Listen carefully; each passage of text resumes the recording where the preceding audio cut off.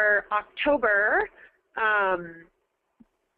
nope, it would be September, almost October, but September webinar for the Blue Trails Guide monthly webinar series. My name is Faye Augustin, and I am the Intermountain West Blue Trails Manager. So I'd like to thank you guys for joining us this morning and afternoon for our presentation on protecting rivers through improved codes and ordinances.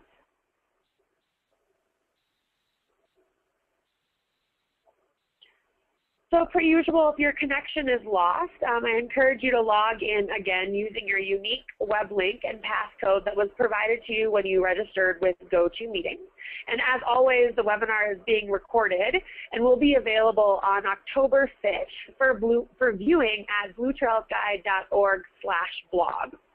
And then finally, attached is below is my contact information, my email, as well as my name and title. So if you have any issues throughout the webinar, please feel free to send me an email and I will work to help you resolve them. But again, we will have the webinar recorded and available for viewing afterwards. The last piece, we encourage you to ask any and all questions throughout the webinar. And in your GoToWebinar panel, you will see a side box that says questions, and you can feel free throughout the webinar to go ahead and type any questions you might have in this little question box, or you're welcome to save them until the end. And we'll leave about 5 to 10 minutes at the end of the webinar, depending on time, to answer as many questions as we can. And then after the webinar, we will have a list of all questions that were asked in our community forum at bluetrailsguide.org/forum, as well as on our Blue Trails Guide, and those will also be up next Monday, October 5th.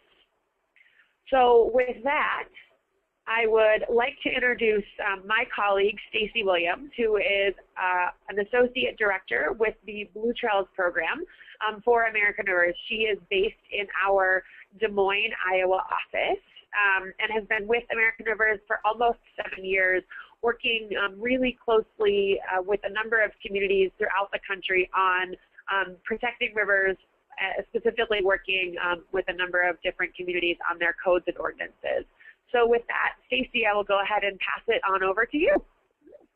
Great, thank you, Faye, and thanks to all of you for participating in this webinar. As I mentioned, my name is Stacy Williams. I'm part of our Blue Trails team.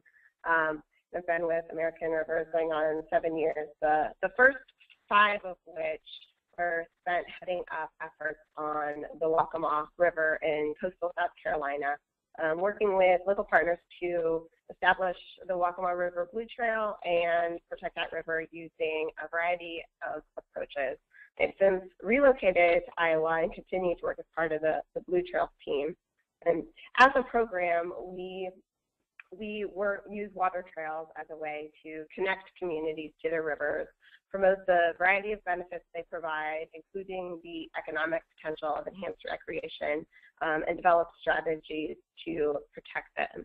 We do this using a variety of tools, including land protection, restoration, water efficiency measures, and the method I'm here to talk about today, working with communities to improve their local codes and ordinances so that they better protect rivers.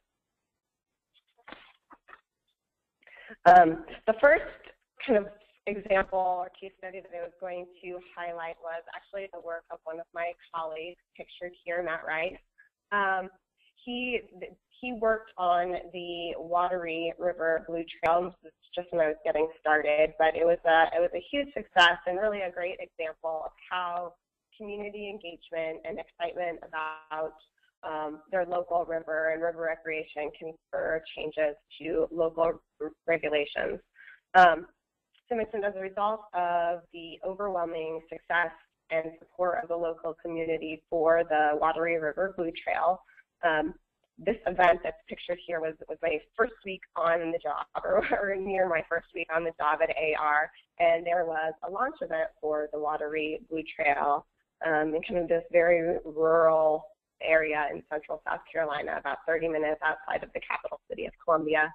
So I showed up at this remote access point, and there were well over 100 people there ready to paddle the new water trail and celebrate this recreational amenity in their community. And the amount of excitement surrounding it was just something really exciting. There were maps. And, it was just a really great event. And at that time, I saw the power of kind of providing these opportunities for communities. So as a result, and building on that momentum, local partners and community leaders got the support of council and the larger community to pass a 100-foot buffer requirement on all rivers throughout this county and a 50-foot buffer requirement on all perennial streams within Kershaw County. I mean, as I mentioned, it was a huge win, especially considering that it was in a conservative area and a very conservative state that really valued private property rights. But it highlighted the value the community placed on their water resources, and really just the buzz surrounding the development of this water trail and starting to recognize it as a community asset and a real key part of the community.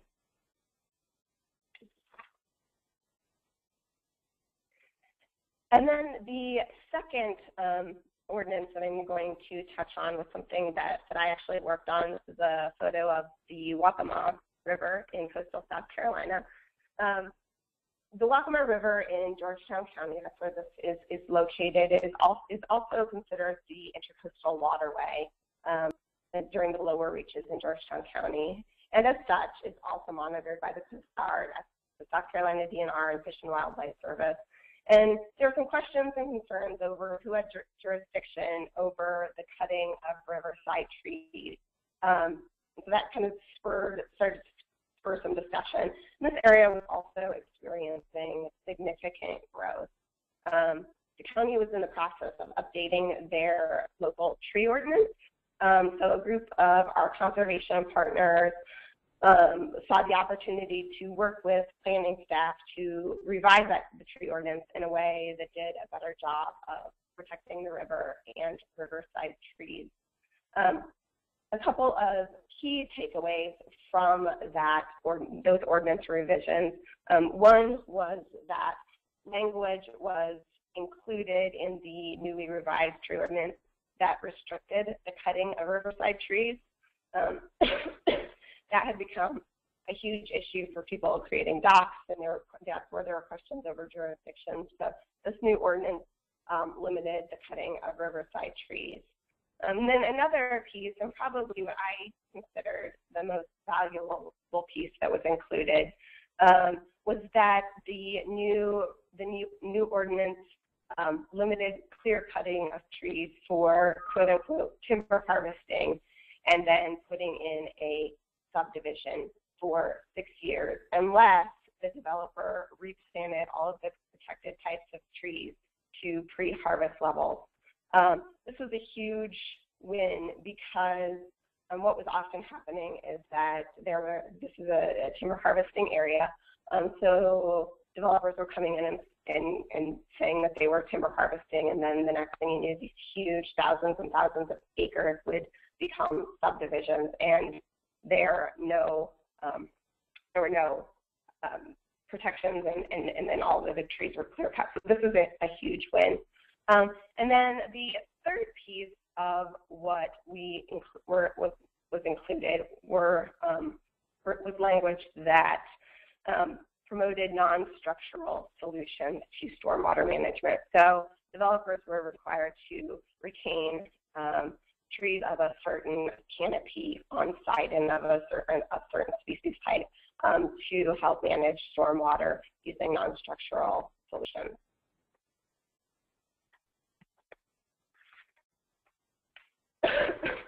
And now I'm going to move a little bit upriver on the Waccamaw. And so, again, this is a coastal river near Myrtle Beach, South Carolina. The area is historically nearly about 40% wetlands. And this area where we're talking is currently predominantly rural, but that is changing rapidly. Much of the agricultural areas are being converted two subdivisions. The beach communities near Myrtle Beach are developed, and the focus for development is moving inland near the rivers. So recognizing that it would be a losing battle to try and restrict all development, though we are working with local partners to protect a significant amount of land through acquisitions and easements, but rather we wanted to come up with an alternative that addressed the flooding and ecological concerns posed by development along the rivers and streams. So what we came up with was a conservation subdivision ordinance. And these photos that I've included were taken at two separate sites along the river after a normal average winter rain event. The one on the left was a site that they were trying to get permitted for development, and the photo on the right was an actual development, which, as you can see, was underwater. So to get at this, a group of local stakeholders, including concerned riverside landowners, that were now experiencing flooding that hadn't previously met to discuss options to address these concerns. We discussed a mandatory buffer requirement, but didn't have at that time the political will to pass a buffer ordinance. So again, we came back to we decided to address it through a change to the zoning regulations and add a conservation development district for new development along rivers and streams throughout the county.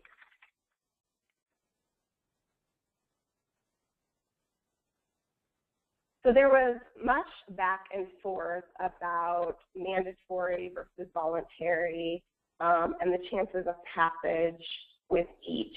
Obviously, the conservation community wanted something mandatory. And on the other side, there was a lot of fear of pushback from developers. So that was kind of a back and forth. It ended up that we included it as a voluntary ordinance, which I'll touch on again in a minute. But the key pieces of this ordinance included a mandatory buffer requirement on adjacent rivers and streams. So there was a mandatory 100-foot buffer requirement on just straight off the bat. There was language that included protection for all jurisdictional wetlands. There was no development in the 100-year floodplain, and large old-growth forest areas must be protected. So within that, what we did was look at an additional protection of 40% of the buildable open space.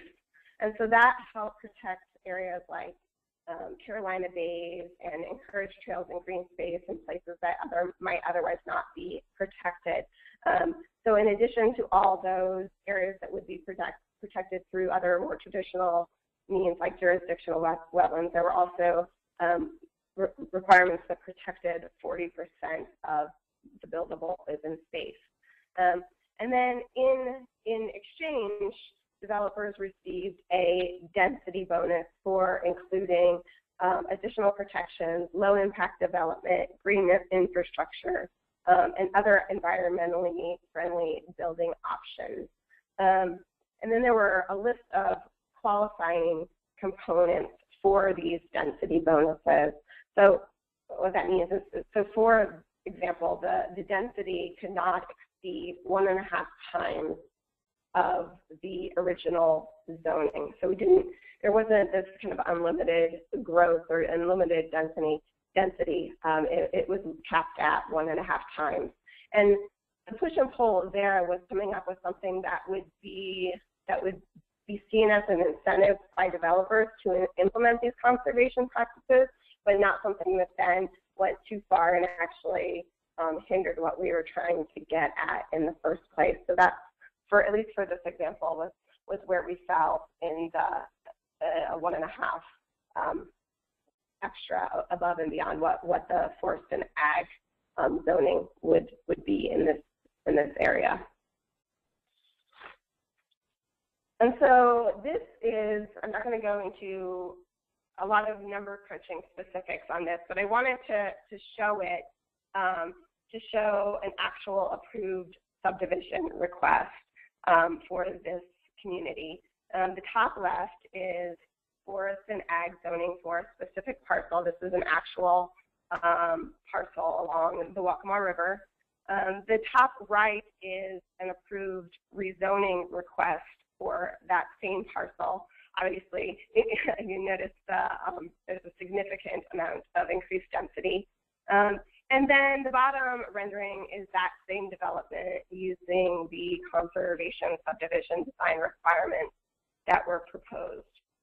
So the idea in agreeing to make this a voluntary option was that when developers came to the Planning Commission with a rezoning request for increased density, and that was happening more often than not, they could deny the rezoning request, but then suggest and encourage developers to use the conservation subdivision option, which got at the increased density that some of the developers were seeking, but then also did a better job, a much better job of protecting the resource and protecting sensitive natural areas. So I give this this example with kind of the precursor that the kicker in the end was that the ordinance was not approved by council. And I won't go into kind of the political specifics of why that happened, but the positive thing that came out of this is that while council was not supportive of a county-wide ordinance, the momentum and buzz surrounding the Blue Trail on the Waccamaw led council to suggest a Waccamaw-specific ordinance such as a floodplain overlay district. And then I also wanted to share, just because I think that while it did not pass that go around, it is a good example of kind of trying to find some of that middle ground between development and natural resource protection.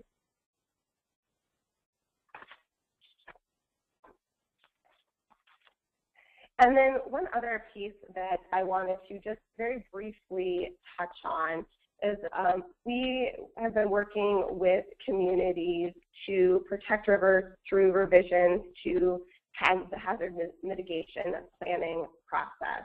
I'm going to only highlight two key pieces in this presentation.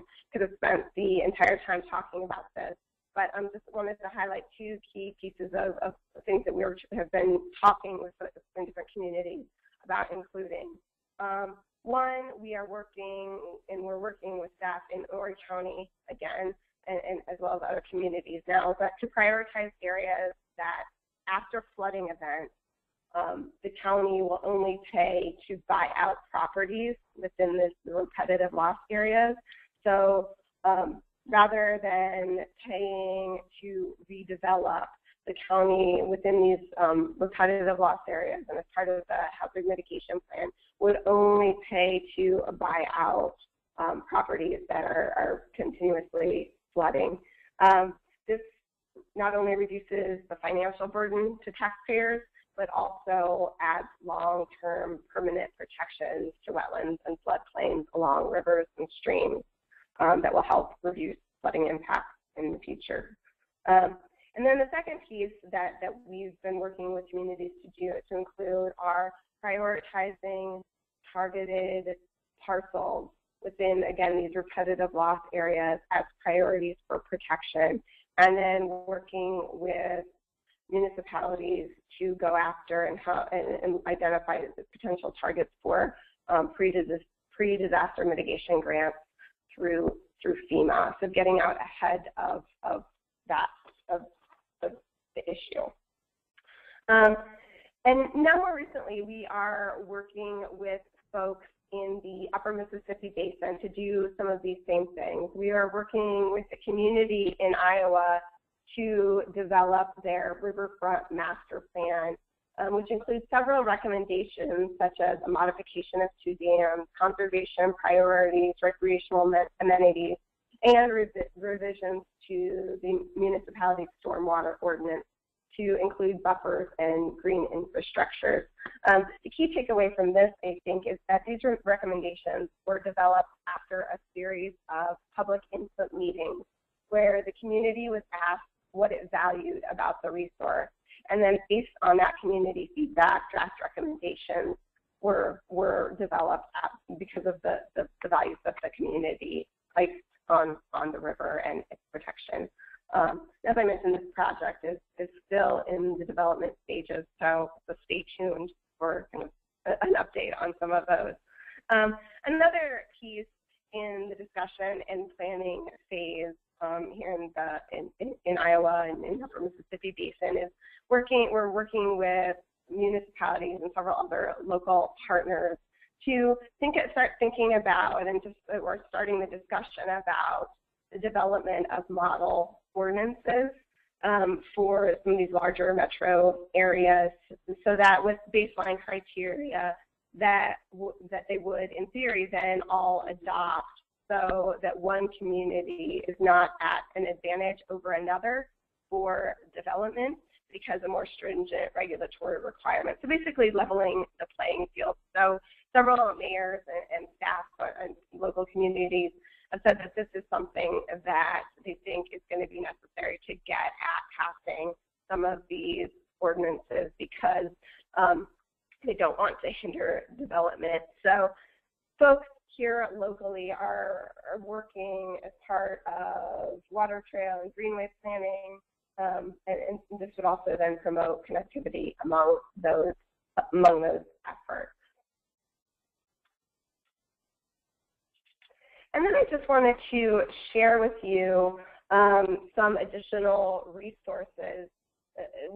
This one is some of my colleagues at American Rivers created that I think does a really great job of breaking down some of this into manageable, understandable pieces. The other piece is that it provides case studies, and I'm just going to kind of click through the drop-down menus for each of these sections, and I invite you to go and explore them more on your own. But the link is provided here as well, but if you can also just Google American Rivers Green Infrastructure Training and it will lead you right there. But it provides a lot of really great resources, and then also several different case studies, as well as other research, both from American Rivers and as well as other folks. And then one of the last pieces I wanted to touch on, and I'm sure many of you are familiar with this publication by the EPA.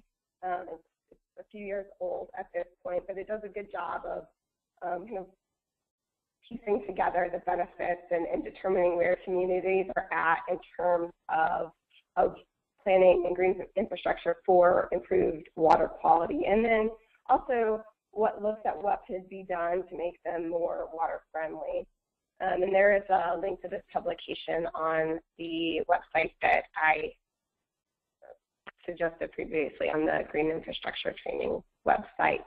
And then this slide is just a piece from the scorecard, and I just showed it as a snippet of kind of what is included and how this publication ranks and quantifies some of those benefits, and then also offers suggestions. I just wanted to kind of show what that looks like. And in this, on the scoring rubric, they included protection of natural resources and open space, promoting efficient, compact development patterns and infill, smart streets and overall imperviousness, efficient provisions of parking, and then green infrastructure stormwater management.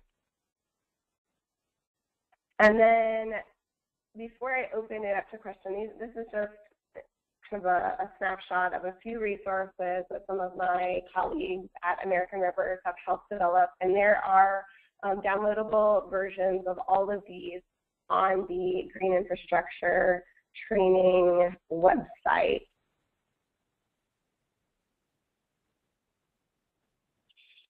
well, I may have just stepped through a couple of photos, or a couple of them, but so I just wanted to thank you, and we're hopeful that in the near future, one of our colleagues can do sort of a 2.0 version with more case studies and examples from other parts of the country, and kind of share their experiences with some of these, working with codes and ordinances and working to improve them. So stay tuned for that. And I guess thank you again for inviting me. And then I guess today we'll open it up for any questions that folks might have. Yeah, that would be great. Thanks again, Stacy, for that really awesome and interesting webinar talking about some of the great work that you've done and that others with American Rivers and our partners have done as well.